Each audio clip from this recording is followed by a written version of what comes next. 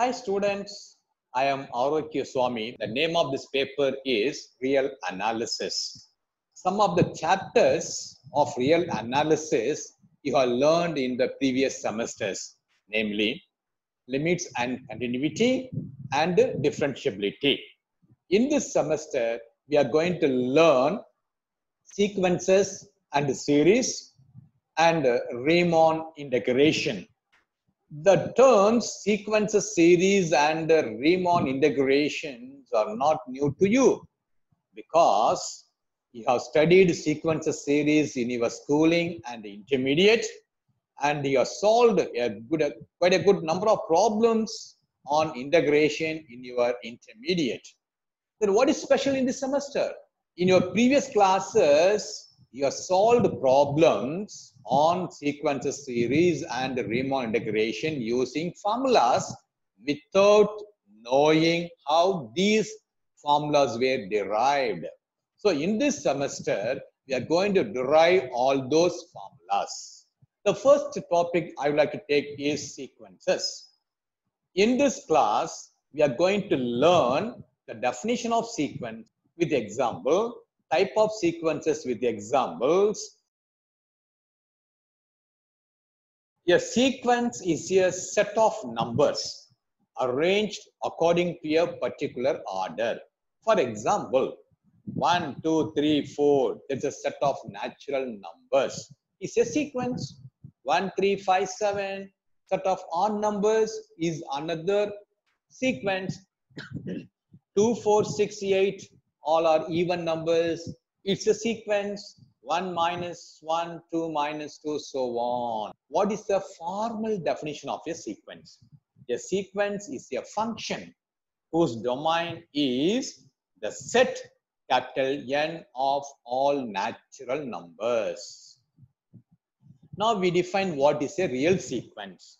A real sequence is a function from the set of natural numbers to the set of real numbers. Now you can notice one thing, while defining the definition of a sequence, we have not mentioned about the codomain. But in the case of real sequence, we have to define what is a domain, what is a codomain. In the case of real sequence, the domain set is set of natural number and the codomain is set of real numbers. We can also define real sequence in another form. That is, if f is a function from set of natural number to set of real numbers, then this function f is a real sequence. Let us consider one example. Let the function f be defined as f of n equals to 2n plus 1. Let us keep n equal to 1. Then f of 1 becomes 2 into 1 plus 1 is 3. Then f of 2 becomes 5. F of 3 becomes 7. And 3, 5, 7, 9, 11. These are all set of odd numbers starting from 3. This is also a sequence, and this sequence is a real sequence. The father of set theory, namely George Cantor, made a considerable contribution to the development of theory of real sequences. He found a firm base for most of the fundamental concepts of real analysis in sequences of rational numbers. Though Cantor's layouts are not convenient in the initial stages, they are quite advantageous while making advanced investigations. The study of many important and advanced concepts becomes easy if the notion of sequence is employed. Now we will define what is a complex sequence.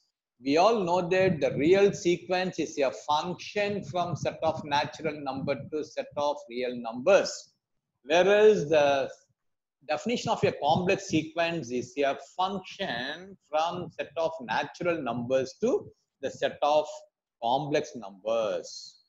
That is, if f is a function from set of natural number to set of complex numbers, C, then f is called a complex sequence. We confine our attention only to real sequences. How to represent a sequence? Let small a be a function from capital N to R, be a sequence. Each number in a sequence is a term of the sequence. The image N belongs to N. Instead of denoting it as A of N, we generally denote it by A suffix N. Now let us consider here f is from A to B is a function defined by f of x equal to x squared, where x belongs to capital A. Now this x is from capital A, x squared is from capital B. For example, f of 4, when you keep x is equal to 4, it is 4 squared equal to 16.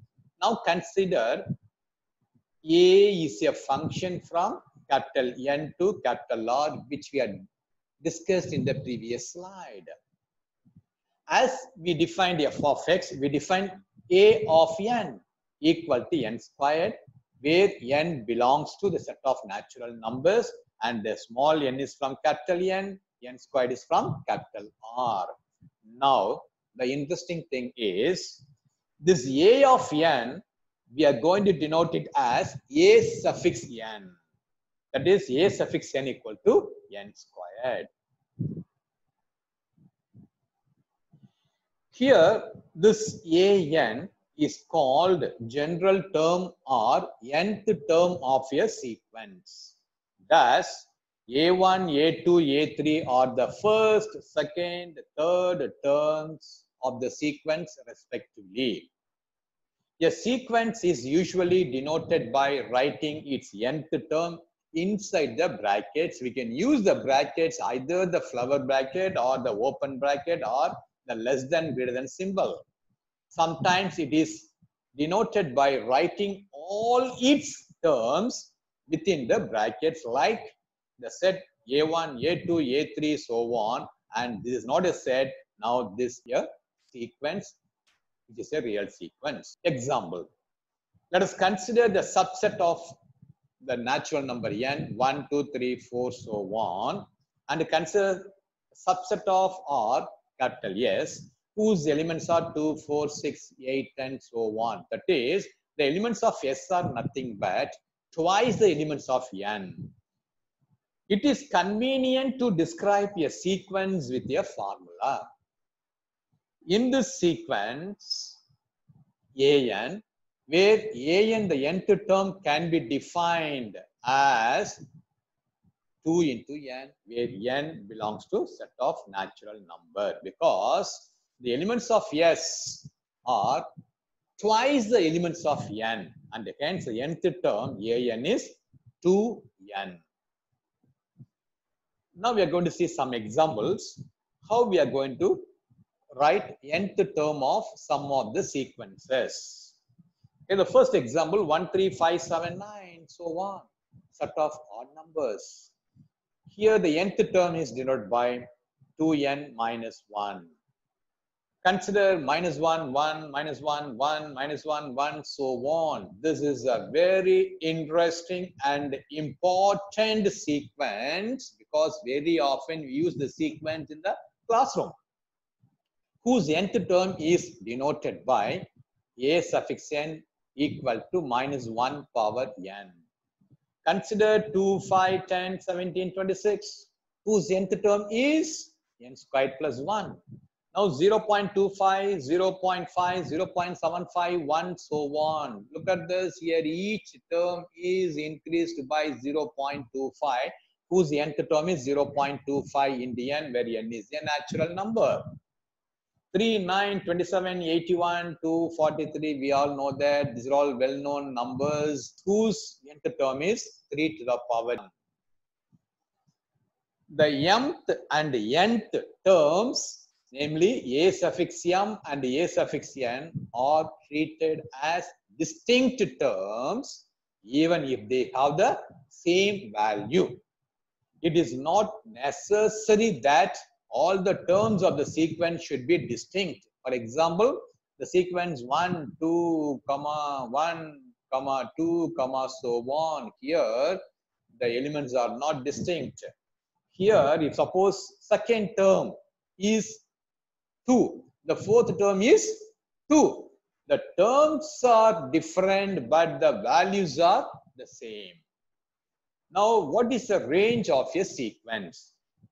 The range or range set is the set consisting of all the distinct elements of a sequence without repetition and without regard to the position of a term. For example, if you consider sequence 1, 2, 1, 2, so on, here the numbers 1 and 2 are repeated infinitely many times. And hence, here the range of a sequence is just the set containing the two elements, namely 1 and 2. Let us see some more examples. Consider the sequence minus 1 to the power n. Here nth term is minus 1 power n. When n equal to 1, we get minus 1. When n equal to 2, we get 1. N equal to 3, we get a3 equal to minus 1, so on. This is a sequence which contains elements minus 1, comma 1, comma minus 1, comma 1, so on. What's the range set here? The range set is nothing but the distinct elements in the sequence. Here, minus 1, 1 are the distinct elements, and hence the range set is minus 1, comma 1, which is a finite set. Consider another example. Just introduce n here so that an, the nth term is n into minus 1 power n. As above, we substitute n equal to 1, 2, 3, 4, so on. We get a1 is minus 1, a2 is 2, a3 is minus 3, a4 is 4. Alternatively, the numbers are positive and negative. Here the sequence is minus 1, minus 2, minus 3, minus 4, minus 5, so on. It covers all the integers except 0. So the range of this sequence is all the elements in the sequence. Here the range set is infinite set. Consider third example, very simple example. Nth term is an, whose nth term is denoted by n, and the elements are 1, 2, 3, 4. An 1 plus minus 1 power n. Keep n equal to 1, 2, 3, so on. We get the sequence 0, 2, 0, 2, 0, so on. The range set is 0, 2. Now consider another interesting sequence. Let us take S1 be the first term of the sequence, which is 1. S2 be the second term of the sequence, let it be 1. And we define the rest of the terms using a recurrence formula, S suffix n plus 2 equal to S suffix n plus 1 plus S suffix n, when n belongs to natural number. In this recurrence formula, we know that first term is 1, second term is 1. If you want to find the third term, we have to keep 1 in the recurrence formula, n equal to 1 in the recurrence formula. When you keep n equal to 1, we get S3 equal to S2 plus S1. We know S2 is 1, S1 is 1, and hence S3 becomes S2 plus S1 is 1 plus 1 equal to 2. How do you get fourth term? Put n equal to 2 in the recurrence formula, we get 3, and so on. We get rest of the terms. And hence, the sequence Sn contains elements 1, 1, 2, 3, 5, 8, 13, 21, so on. Do you know what is the name of the sequence? It is very famous sequence. The sequence is called Fibonacci sequence, named after Indian mathematician Leonardo Fibonacci. It has got a lot of application. Mathematics loves nature. The application of this sequence is we can find in the nature. The next one is constant sequence. A sequence in which all the terms are equal is known as a constant sequence. For example, the sequence contains elements 3, 3, 3, 3, so on. Here all the terms are the same. And hence this is a constant sequence. And the range of the sequence is just a singleton set, namely 3. What is a subsequence? If n1 less than n2 less than n3, so on, that is, if n, the sequence n suffix k is an increasing sequence, of positive integers, then the sequence a suffix nk is called subsequence of the sequence an. For example, we consider sequence an, which is 1, 2, 3, 4, 5, 6, so on. Then the sequence containing all the even numbers 2, 4, 6, 8, so on is a subsequence of a suffix n. Similarly, the set of all odd numbers will also be an example of a subsequence of an. Now see here, the sequence 8, 6, 4, 2, 10, 12, 14, so on is not a subsequence because the sequence decreases then increases.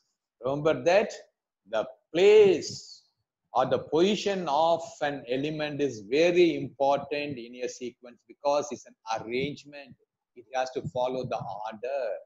Therefore, this is not a subsequence of the above sequence. What is the equality of sequences? Two sequences a suffix n and b suffix n are said to be equal if their nth terms are equal for every n.